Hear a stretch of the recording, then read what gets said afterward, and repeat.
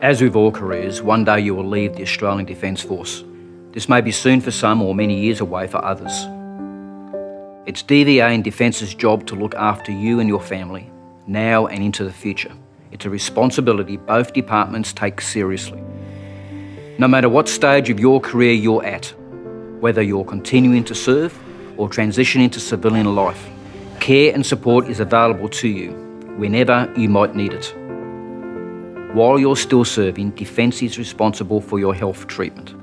ADF transition centres can help you transition into civilian life, and when you separate, DVA provides early access to health and support services. If your separation is on medical grounds, you may also be able to access an invalidity benefit under military superannuation arrangements from the Commonwealth Superannuation Corporation. VVCS is available to provide counselling support to you and your family. You can contact them at any time of the day and night on 1800 011 046. You may not need help right now, but you might need it down the track. So it is important you understand what is available and how to access it. To find out more about the care and support available to you and your family, contact DVA, Defence or the Commonwealth Superannuation Corporation.